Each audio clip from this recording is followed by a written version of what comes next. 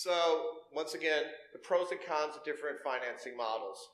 We're going to go over the general financing models. There's subsets and hybrids of all of them. If you have any specific questions, once again, we can ask the panel. If we think it's relevant for the entire group, we'll address it. If not, we'll address it one-on-one afterwards.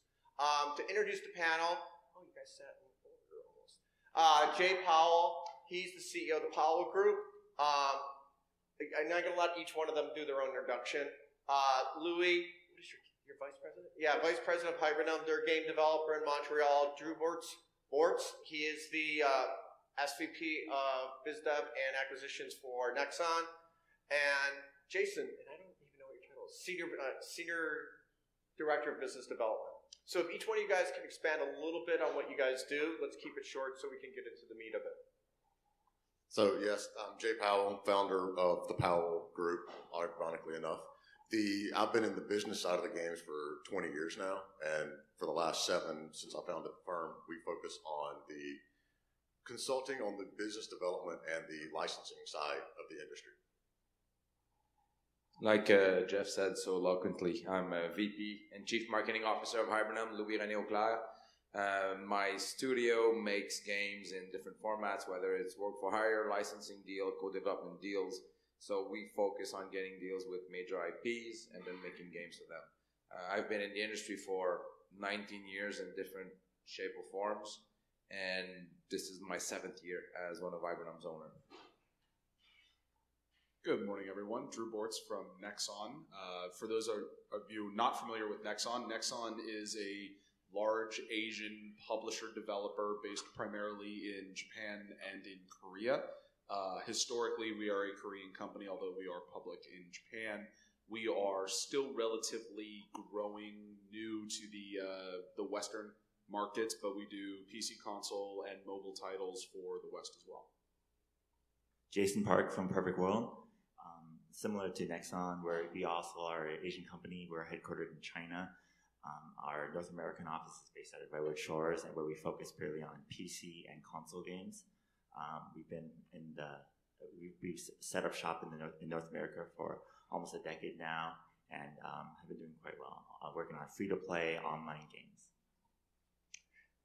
And like I said, there's multiple different ways to fund different deals, and oddly, was watching you guys speak, I realized with the 3 of you, I've gone through almost every single one of them that we're about to go through, that I've worked on almost every model with these 3 right here. So they're traditional model. Really quickly in here, who in here owns a game developer or works at a game developer? How many are mobile? How many are PC? How many are mobile? What about PC? Okay. Oh, man, VR.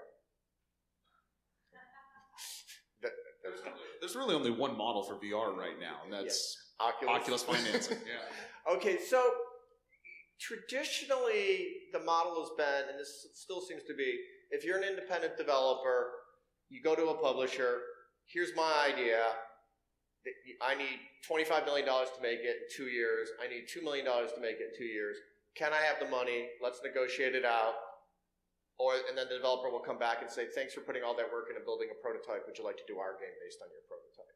However, what do you guys see, where do you see this evolving? Jay and I just actually had this conversation, if you want to kick off on it, the traditional publisher-centric model. So the traditional publisher model was very popular for a long time because all the publishers had the money and they held the gateways to Walmart and Best Buy and everything like that. And then when Steam and all the distribution models came up, it fell off a little bit, but my firm tracks 450 publishers around the world, and so it has very much grown since then. The big difference is you can't go in with a design document anymore. You used to be able to go in and say, hey, I've got this great team with this game, and we want to do this. You have to have a playable demo these days. But that's the big way that particular model has changed. I mean, you're seeing a wider variance in funding, but the people that can fund those $2 million, $25 million games, that's a very small group these days. Louis? Yeah, I think you would be able to sign a deal on a paper pitch 4 or 5 years ago, and now I don't think it's doable anymore. And I think it's linked to the level of risk that you see in the industry, right? So everybody jumped onto mobile 5, 6, 7, 8 years ago, and everybody wanted to do all the games. And now all of a sudden, the budgets are going up, the budget to make the game, to market the game are going up. So the risks are much bigger. So they're no longer signing on paper pitch. You need to have a prototype. Sometimes you need to be all the way to alpha before they sign. And if you're dealing with like Asian publisher and you want to go just like Asia market, you're probably going to have to need KPIs from the soft launch. So the more riskier the project, the further down production you need to be to sign a deal. Speaking as an Asian publisher, yes, Louis is correct. When you want to take a game from the West to Asia, their traditional financing model is very different than our traditional financing model. It is highly, or it was at least, highly common in Asia for a developer to work for 2 or 3 years and basically have the game to a beta stage before approaching publishers, and then publishers would pay both minimum guarantees that were recoupable and licensing fees that were non-recoupable against that game that the developer had worked on for 2 odd years and put all of their own money into. That model just really doesn't exist in the West. So oftentimes there's a tension when a Western developer says, great, I want to take my game to Asia because it's a massive market and there's a lot of potential there, all of which is true. And then the Asian publishers say, well, where's your game? What do you mean, where's my game? You need to pay me to make it. No, you need to make your game and then we can talk.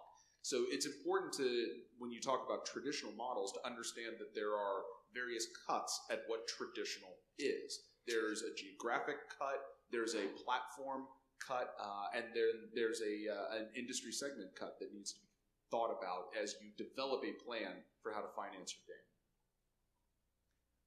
Like what a lot of the other guys have already said, the traditional model has changed.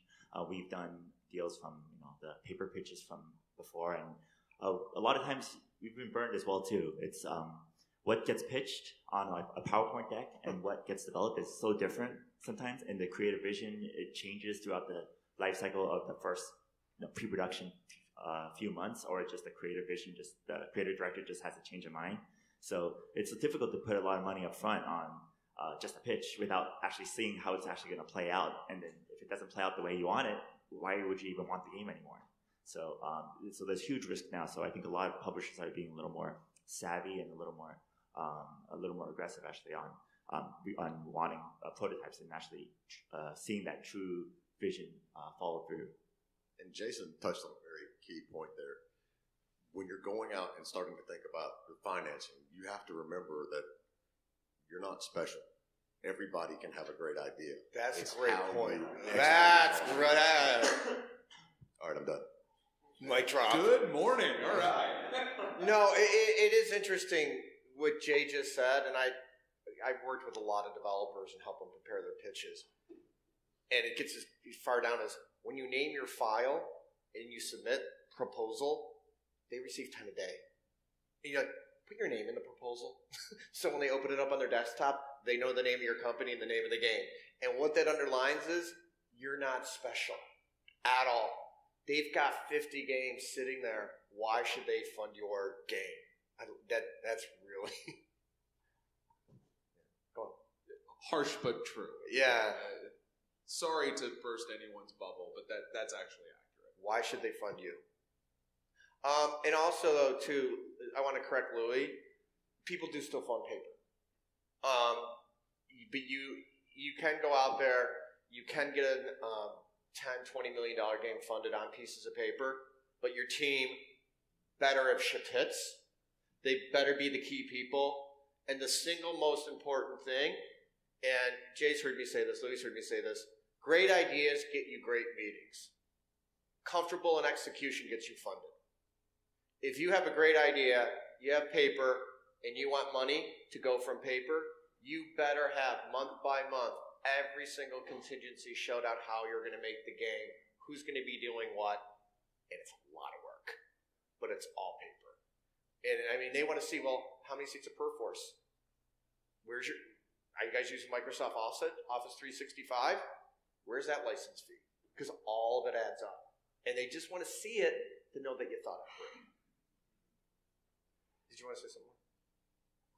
Yeah, I guess a little bit to counter. It's what a lot of publishers have agreed upon. I think it's important for developers to find out why you are special, and that's really what you have to prove. It's like you may not have, if you think you have an amazing design, that's definitely not enough.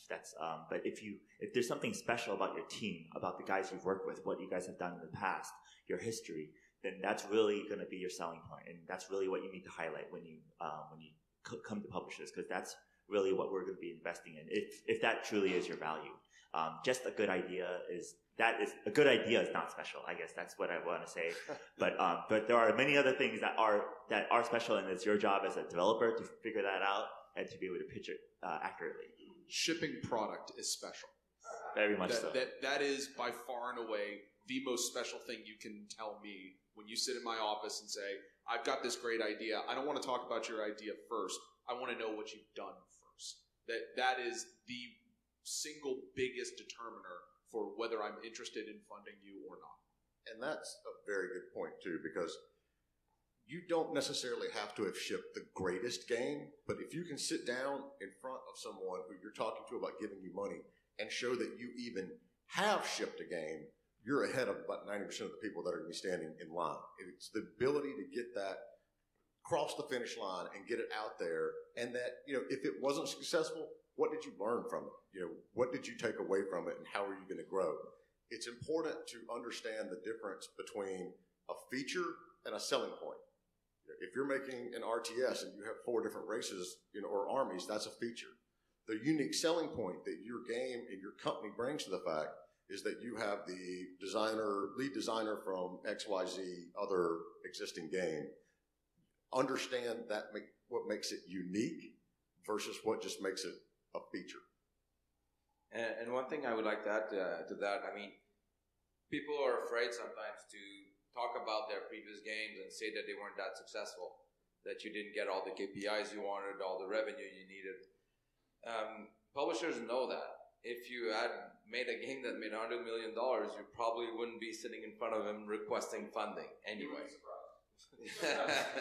But it's important to live up to your shortcomings, where you made mistakes, what you learned from it, and how is it going to be different in your upcoming games and upcoming pitches.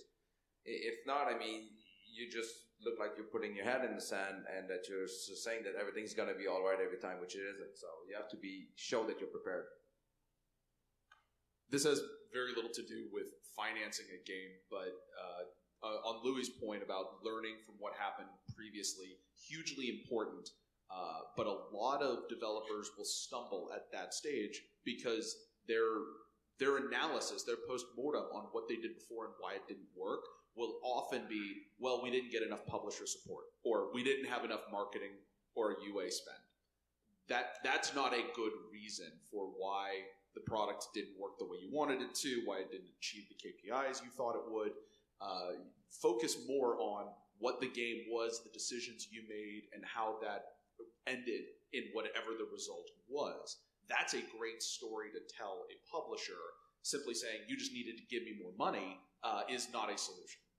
That's a really good point. I've had meetings turn around on that, where they're like, well, we did this other game. Why did it get a 6 out of 10? We tried to implement this. It was way harder than we thought. And when we finally did it, it actually wasn't fun. And we found out that this thing over here was really fun. So for our next game, we're not going to bother with this. We're really going to focus on this because this is what the players liked. So we're moving forward on that. They're like, oh, wait, so someone else paid you to learn that. So now I can pay you to go with the thing that's good. That's a great story to tell. That's a story I want to hear as a publisher's representative. And the more you can double down on that with examples, with data, that just gets me more excited. I don't know if you're probably on the same boat, Jason. Yeah, that's true. And you have to realize, with the nature of games, at least a lot of us on the panel here is, we don't fund that many games. We fund a small handful of high budget, big games. So we need to make very selective decisions. So, just because something sounds cool usually isn't enough. And basically, there's a ton of risk factors. Games are hard. Games are really hard to make, and there's a ton of risk factors. And then we need to just make sure that those risk factors are mitigated as much as possible, just to know it's a safe bet. And all of us have like huge approval gauntlets we gotta go through. As biz dev guys, we're just the guys up front, but there's a whole corporate structure that we need to get this game passed. And if we can't convince our corporate management or executive leadership, then if you can't convince us, then we can't convince them. Really. Okay, but also here, let's go back to, we kind of got off subject a little bit here. Sorry about that. That's my fault. The pros and cons. So the pros of going with a traditional publisher, and correct me if I'm wrong, you get funding. A lot of times you get a lot of great experience. 90% of the time you get great experience and good input. You get testing. The cons are you lose a little bit of freedom. Sometimes you have to wait for approval processes. Sometimes you have marketing people fly by, or producers fly by, or the VP of production look at the game for 5 minutes and go like, oh, it should be open world, and then walk away like it's an arena shooter. We're not making an open world game. So you kind of get into the cons of that. The pros are the publisher will market it. The con is you only don't make any money. You don't make money on development, and it's really hard to make money on a royalty, but you build your resume, which hopefully leads you into co-funding your next game. So if you can sit side by side with the publisher and co-fund the game, if you guys can talk about how those deals kind of look when someone comes in, the budget's $2 million, the developer can put $1 million, or they show up with the prototype, they can put another $1 million in, and they need another $1 million and marketing. How does that work? What are the pros and cons of something like that? Yeah, the value of co-funding is the developer and the publisher have the same skin in the game. Really, it's not like the traditional model. The publisher takes pretty much all the risk. Yeah, there's opportunity cost risk from the developer, but the same for the publisher side. But the publisher takes all the risks. They pay for your salaries for the next year or whatever, however long necessary to get the game done. But all the risk is really on the publisher in the traditional model. For co-funding, if the developer's going to put in half the budget, we're essentially equal partners there, and we're both taking the same risks there. And you notice, you'd be surprised to see, with that additional creative vision, some of the values that if the developer gets to speak their mind and can push more weight, a lot of times the game could be very successful in that area. And the publisher, their responsibility wouldn't be so much on controlling the development as much, because obviously if you can fund your game, you've done some stuff, right? But more figuring out how to get the game to market the best way, how to build the biggest buzz for the project, and pretty much fulfill our role as a publisher. You also, and we see a lot of developers come to us and tell us that they want a co-funding model. And the thing that you have to keep in mind is if you're going after a legitimate co-funding model, you have to actually prove that you've got your $1 million as well. It's not a matter of sitting going, well, we feel it's worth a $2 million project, and we only want you to put $1 million in. You have to be able to show that you are putting your skin in the game. And the other point that goes along with what Jason said is you have to be very confident in your abilities and your studio and your vision for that game, and have the backbone to stand up and push back against that publisher. Otherwise, you're not going to be in a equal opportunity situation. They're only funding half of your game, but they're dictating all of the design choices and budget choices and all of that stuff. That's not the same. So you need to be able to sit there and hold your own with some very experienced people, not only on the financial side, but on the design and implementation side as well. Well said, yeah. What is the deal? I should have done this. If a publisher funds a game, let's just say it's an original IP, what does a royalty look like? This is the question I get the biggest question I get asked from most people. If the publisher funds my game, what is a reasonable royalty to expect? You're not going to see a dime. No, but what's a reasonable royalty, assuming it's a hit? No one goes to not make a hit. But what's a reasonable royalty to expect? We see it anywhere, and we've got a lot of different variation up here. geography and otherwise, but we see a variation from anywhere between 15 to 25, 30% on a escalating rate. It comes down to how much money they're putting into it. The more they put in, the less you're going to get. Let's just say a full funded deal from a publisher. Full funded deal, original IP, starting from scratch, PC console, you're probably going to see something in the neighborhood of 30%. Then depending on what you do above that, if you are highly talented, if you have a track record, you may be able to get some escalation in there based upon global revenue.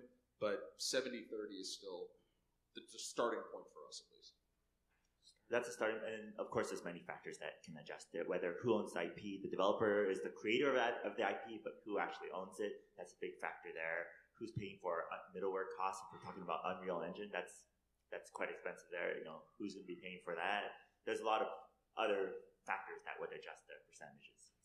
Essentially, one of the biggest mistakes I see a lot of developers make is they build their finance budget based on just what it's going to take to get it to the ship stage. They don't have anything figured in for live ops and ongoing content, and they have in the back of their mind this feeling that they're going to make their profit at the end of the day on the royalties. And so when I say you're not going to see a dime, that's not a knock at the publisher. That's just the mentality that you have to have and go in and have a little bit of cushion built into your budget just for business sake, so you're around to do another project. And one thing that's really important when you're doing a deal like this, always ask an example of the royalty statement. I always do that. You would be surprised how your math that you make in your head while you read the contract is not the same math that's going to happen for real.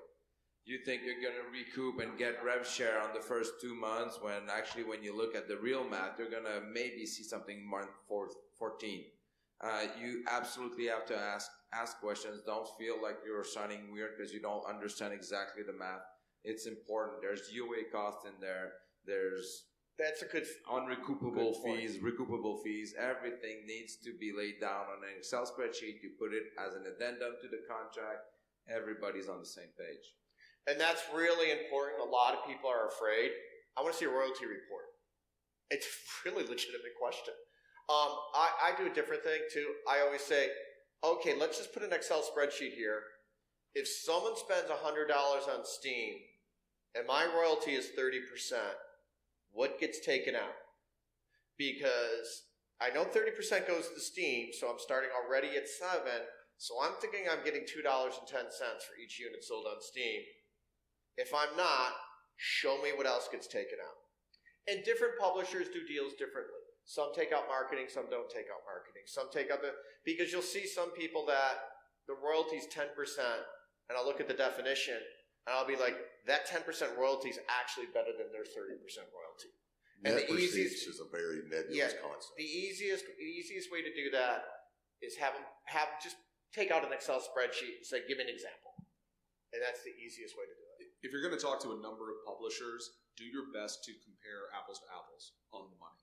Because we all, as Jeff said, we all do our math a little bit differently. It's all there for you if you walk through it.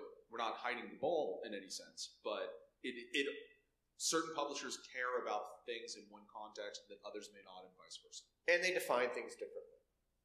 Like adjusted gross is normally gross revenue less platform fee less taxes.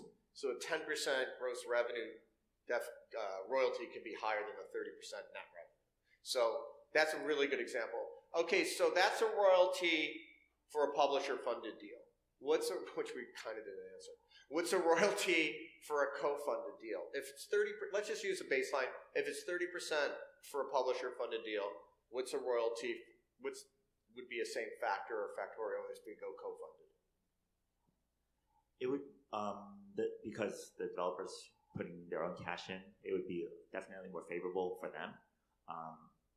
And that's been, I think a starting point is probably 50-50, assuming that you guys are funding 50% of the budget. That makes the most sense. Right, but it's not 50-50 of the same number is the important point. A lot more gets taken out from top-line revenue in at least the way we've looked at co-funding deals, because the theory is we have to share those costs. across the board, as opposed to a cost that is normally borne by the publisher. For example, marketing, server costs, the community team, whether if you outsource QA, outsource CS, if you have sub-publishing in certain geographic regions, all of that gets stuffed into top-line revenue now. So while, yes, you're splitting things 50-50, you might actually end up with less money in a co-funding arrangement, depending on what gets put into the definition.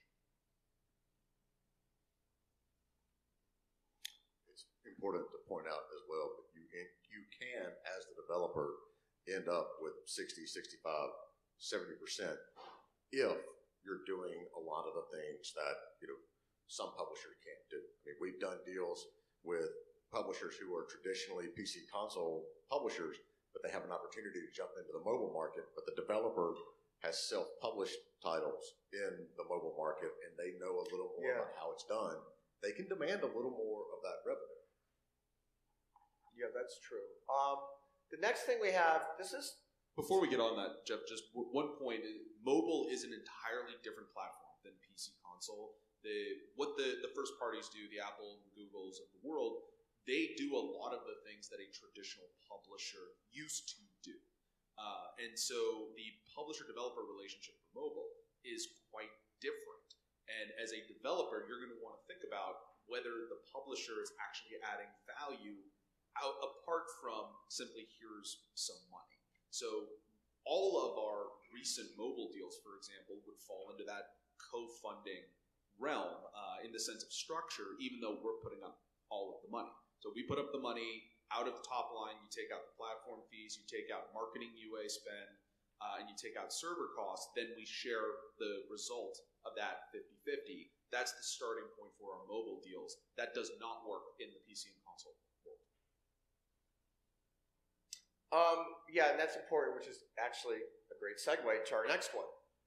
If I'm a mobile developer, I completely funded my own game, why do I need a publisher? What's the pro of going to a publisher at this point if I've completely funded my game? What do I get? Well, you have to look at what you have internally before and looking at what you'll need as a publisher. Do you have relationships with Apple and Google? If you don't, you need a publisher. Do you have the ability to do UA?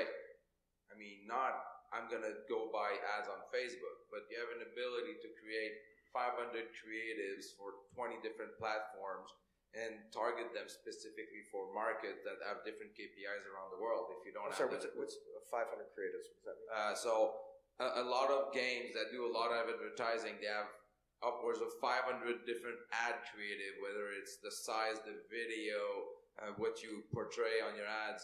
All this is to try to keep your cost of marketing as low as possible and keep it fresh.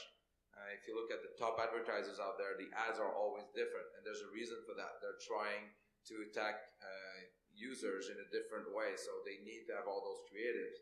You need to have that ability to create those things. So I think it's important to know what you can and cannot provide to your game and understand how deep you need to go for mobile game publishing. Do you have PM? Do you have business intelligence internally? You're going to need to evaluate your game on a per market, per demographic basis. Can you do it? Do you need help on that? So self-publishing, a lot of people used to say in the prime days of Apple and Google Play that you just turn on a switch and you're worldwide. Yeah, you can do it, but today, if you don't have all those different things, you're not going to make any money out of your game. You'll be surprised how little downloads you're going to get just by flipping on the switch. If you get 100 downloads a day, you're lucky, and you cannot survive off of 100 downloads a day on a free-to-play game. For developer funding with a partner publisher, we call it we call those licensing deals, and essentially because the developer has the game, and the marketing is really the biggest driver there. If you have your own marketing, if you can confidently do your own marketing, then you may not need a publisher then because you've already made your game, and have the ability to market it. Then in those cases, that's a lot of areas where you want to self-publish it.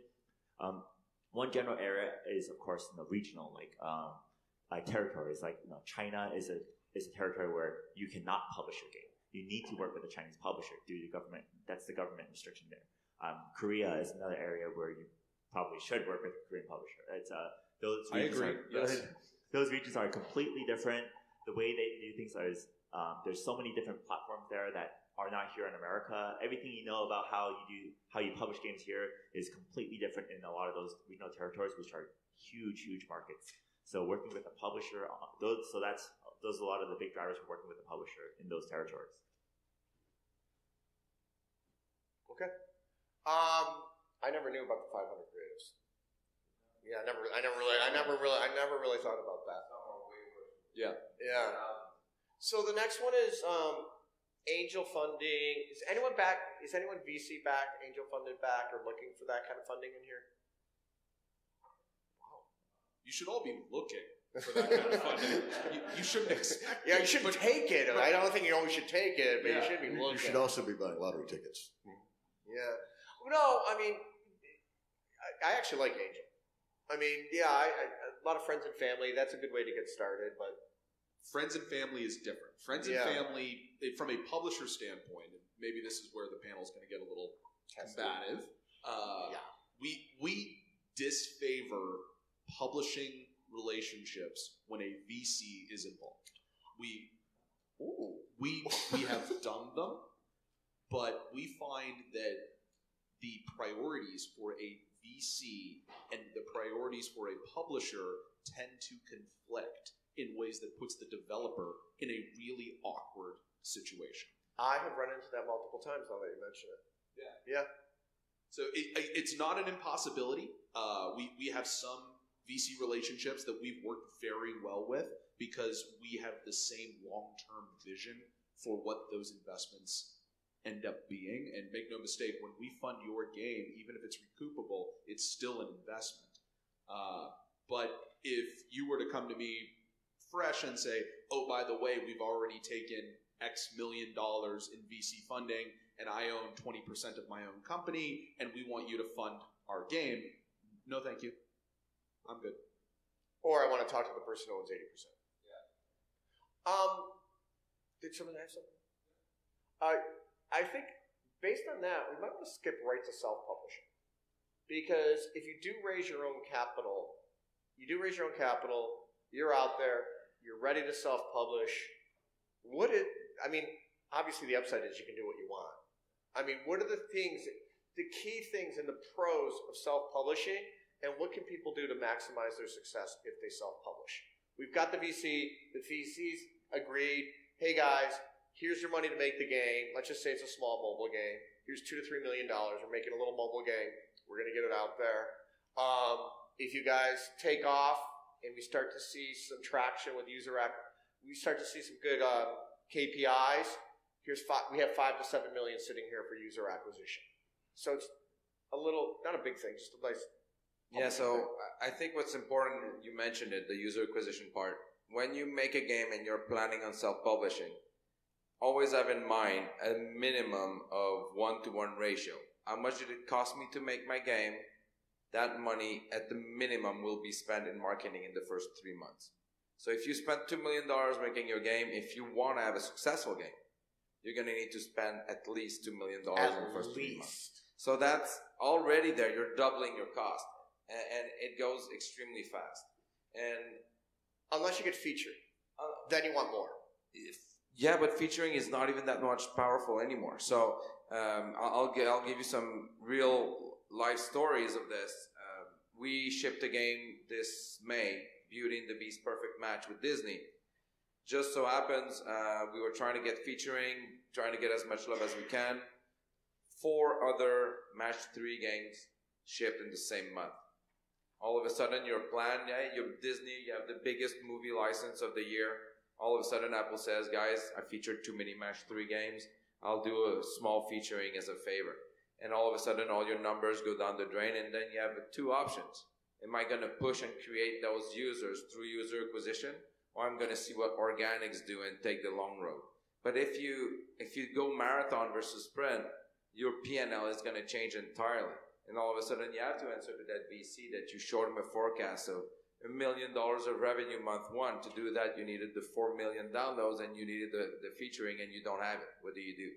So you need to have all those plans, and you need to have a team of publishing that's going to be extremely strong and versatile to actually help you get those downloads back, because if you don't get eye featuring the first week, you're not going to get it 2 weeks later, 2 months later, or 2 years later. Featuring is not a marketing plan. Do not bank on, well, we'll get featured and then success. This guy at Google loves me. That's my favorite. Yeah. It looks like Google loves everybody. My cousin's an engineer there. I'm good, yeah. No, Google loves everybody. Google is great. They love every game. It is super cool. I think for self-publishing, on mobile, it's tough. Mobile's very tough for self-publishing. It's if you're an indie, there's outside of getting lucky, the few strategies I can really think of is basically the shotgun approach. Just pump games out, generate little revenue from small games, and little revenue added up ends up being a lot of revenue, which you can kind of work on like your bigger titles. But it really there's not too great of a platform for to support indies in mobile. On the PC console side, well, I guess on the PC side, Steam, early access has really been a major mover for self-publishing, for indies to be able to actually get their game out. That was my next one. Yeah, the players are actually okay with really broken looking, poor graphics looking games, and then they're okay. They care about. They're the fun okay factor. with games that don't work. Yes, so long as you continually update. This is where we see a lot of early access games run into trouble. They put it out there and they say, we're in early access, expect bugs. And the community encounters the bugs and they report the bugs, and everyone's happy. That's day one. On day two, the community now expects you to be fixing those bugs, to be implementing new features. In other words, don't leave your game in early access for 2 years while you're raking in money, and then ultimately you're going to have this grand launch that's going to be special. If you go early access, you are a live game service really good from point. day one, and you need to plan accordingly. People want to see updates. Go on, sorry. You will get in a lot of trouble, and I'm not going to name any names here, but if you stay in early access for 2 to 3 years and then start shipping downloadable content while you're still in early access and charging players for it, it doesn't look good. And that is going to affect you one way or another. And going back to the one-to-one marketing point, not only do you have to have that money ready and be ready to spend that, you need to understand where it needs to be spent. Because along the same lines as Apple and Google are going to feature me is not a marketing campaign. Shipping codes to your game to 2,000 streamers is not a marketing campaign. I mean, the streamers out there, especially the bigger ones, are getting dozens, if not hundreds, of requests to play their game a week, which ties back into the you're not special. And a lot of them are demanding payments. Yes, they do. Yeah. And the I would payments are also raise some warnings on Steam. If you look at mobile, it suffered from being too popular, right? 6 years ago, everybody was doing great, and everybody started shipping games, and now there's hundreds of thousands of games shipped every year, and that's creating the problem where it's difficult to get discovered, it's difficult to get downloads, featuring is not as powerful, marketing costs increase, to the great pleasure of the marketing firms out there. The problem with Steam is that a lot of people that were in mobile couldn't make it anymore, so they said, I'm going to start making PC games because that's what I like. So guess what's going to happen to Steam in the next year and a half, 2 years? It's already happening. Yeah, it's already happened, but it's going to get worse. So all of a sudden, you're going to have the same discoverability problem on Steam, and just clicking on the Switch won't work anymore, so you're going to have to increase marketing. So what's the pro? Let's focus on, all right, if I am going to self-publish on Steam, what's the pro? PR. By the way, I found PR is one of your best things to try and break out. So yeah, several pros to self-publishing. One, you control everything, top to bottom. You get to execute on your game vision the exact way you want to. That doesn't mean it's necessarily going to be successful, but you get that entire vision realized. Two, you can control where money gets spent and how, which is important. There can be conflicts between how much money you want to pump into UA and how much money I want to pump into UA. You may believe that your game is on the verge of hitting that tipping point and is going to explode out if you could only get 1,000 more users, 10,000 more users, you may want to invest in that. Your publisher may not see it that way. So control over all aspects of it is a major pro for self-publishing. The other major pro, and I think this is what Jeff was alluding to, is PR. There's a huge love of the indie community, the self-publishing community. You put your game out there and you say, hey, we are self-funded, self-publishing. There's a certain amount of love, respect, acceptance of some things that maybe aren't quite as polished, some things that don't work as well. The community will accept you to a greater degree than if you've taken publisher money, you have publisher resources. That's a good point. And you still put a game out there that may not be fully polished. Okay, we're getting flagged a little bit. Before we go too much further, does anyone have any questions?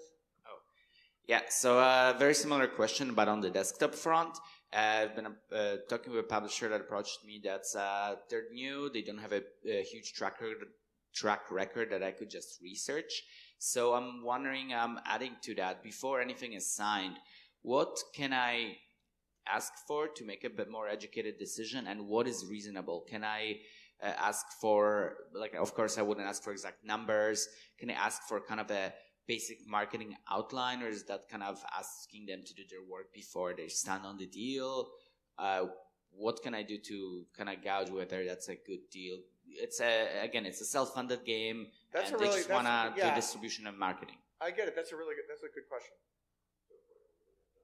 Yeah, he said he's looking at a desktop game. He's funding it. He wants to know what he can ask for from the publisher that's reasonable. Hey, publisher, you're going to market it?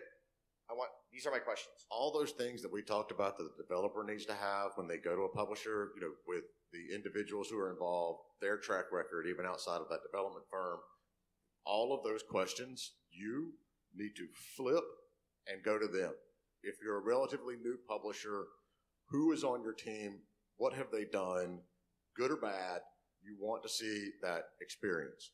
I mean, you're not going to be able to go in there and demand financials on all of them and pin people down to a marketing, budget right off the bat. But there's a lot of stuff that you can do very basic. Looking on, through the publisher, go to their LinkedIn pages, the individuals' LinkedIn pages. Google them to see, what other games that they've worked on. Well, he said they're new. They're a new publisher. But the individuals, the people that make up that new publisher, is what's going to be key. Yeah, I agree. I think the question I have for you is, why are you looking for a publisher? If you self-funded it, basically you must have certain things that you want from that publisher. Yeah. Find out can this new publisher, can they provide those things? If you don't know, figure it out. Ask them. Go visit their office. Talk to them. See if they're hiring people that, see if they have a strong UA staff. If that's one of your concerns. If they don't, then are they actively hiring for someone? If they're not, then are you signing a publisher just for the sake of, false promises? That's probably not a good reason to work with a publisher. All of for example, Nexon and Perfect World, we both look at the same games, we both chase after the same projects, but we both provide very different values and immense values for any developer, but it's very, very different. So you want to make sure you work with the right publisher that gives you exactly what you need what you believe you need for your game. And the reality of it is, if you're creating a PC game that you're going to launch on Steam and all of those little platforms, and you've self-funded, if you don't need user acquisition, like for a free-to-play game, and you don't need development funding to finish the game, you realistically don't need a publisher. You can figure you can do a lot of stuff. If you have the money. He's right. And that's the key. You have to have the money. If you don't have the money, then yes, you're going to need. And you have to have the people. And you have to have the people in Spain. You have to have the people in Estonia. You have to have the people in Italy. You have to have the people there. Oh, there's this event coming. We're going to do this co-marketing with such and such. And it's a lot more work, but it can be done. In other words, you have to be a publisher. I think to sum up what you can ask for their data package, their platform core, right? What are they going to offer your game? You can ask for, and this would be very important, ask for some of their financials, not digging into their P&L necessarily, but you're going to want to know that they've got the money to support you as the publisher. If their funding dries up, does that mean you're screwed? And this happens a lot. With new publishers? With new publishers. So they thought the other game was going to be a hit. Yeah. How leveraged are they? That's a perfectly fine question. And then I would ask them about their relationships, right, with other companies that are in the space that they need to execute on what they're going to do. If you're looking to do a huge blowout at a trade show, who have they worked with, or who do they have a relationship with that can build you a booth, that can do event marketing, that can bring the influencers to you, that can do whatever it is in the plan. Having the plan is one thing. Having the relationships to execute on the plan is quite another. I'm sorry to jump in. Make them answer to. A lot of times you need to do it. It seems to be common now. It's going to be a hugely success. Our marketing plan, it's going to be amazing. It's going to be the most amazing thing you've ever seen. It's going to be amazing. Hugely. Bigly. Bigly. It's going to be big. It's going to be huge. Everyone's going to see your game. No one's going to see an amazing marketing plan. Yeah, we're the best. And then you say, great, this amazingly, hugely thing. What's the name of your vice president of marketing again? What's her name? Who's going to do this? Who's going to do? You have this hugely amazing PR plan. Great. What's the agency's name? Can I talk to them? And you just all of a sudden watch them go, oh, well, we're going to hire her. Well, can I talk to your marketing person? I want to talk to her. She's in charge of this. She's done all these wonderful worldwide things. I want to talk to her and see what she sees from my game. The number of times I've had publishers like, well, we haven't hired that person yet.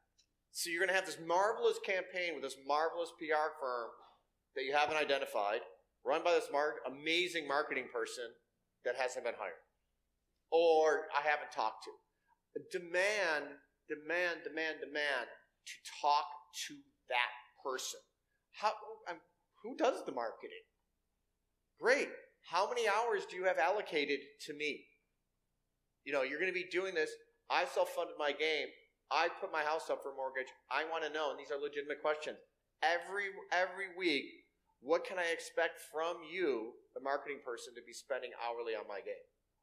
And the reason we keep pushing back on and emphasizing that you have to ask these questions is because we've all seen developers through the years that are afraid to ask these questions. They don't want to be seen as pushy or anything along those lines. But if you're going to be successful and you're going to create a successful partnership with this other company, you absolutely have to ask these questions. And if somebody pushes back and says, no, we don't want to answer it, there's your red flag.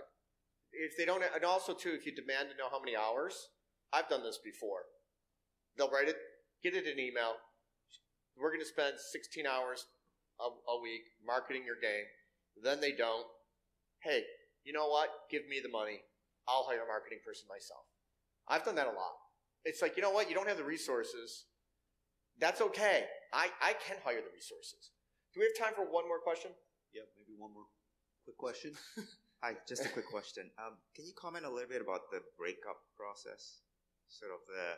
We've done a lot of the courting and getting married process, but if you can just comment broadly on the breakup and don't do it. What you need to think about before you start. Don't break up. It's hard. Yeah. No, sometimes you have to. That's a multi-headed hydra. It depends. Your marriage metaphor is apt because it is a divorce process, and people are both emotional and financially drained at that point. It is never a good thing. You just try and navigate it the best you can. And if you're a developer, I guess my advice would be get out as quickly as you can. Fighting might get you a little bit more money, but it's being able to get out and then start marketing your game or your team to someone else quickly is the single best strategy for you to move on. And bitching on the internet about your publisher publicly is never going to turn out well. Never ends well. Because they will outbid you. And one last thing is for the breakup process, I also agree, don't do it, because as soon as you break up, the publishers, they all talk to each other. They know why. Yeah, Okay, thanks. Thank you. Round of applause for the panel, please.